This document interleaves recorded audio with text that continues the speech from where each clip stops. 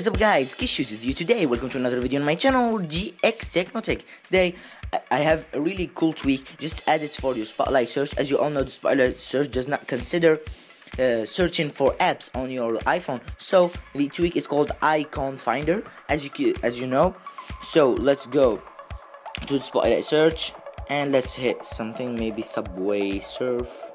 As you can see here, it just add the application sections and I just kept the music section, and it's just a really cool tweak. If you have a lot of apps like my device, and I hate swiping right and left to search for the app, so if you like this tweak, go and install it. It's free on the BigBoss repo, and subscribe my channel for more jailbreak videos, and give me some thumbs up. So see you guys later. Kishus, peace.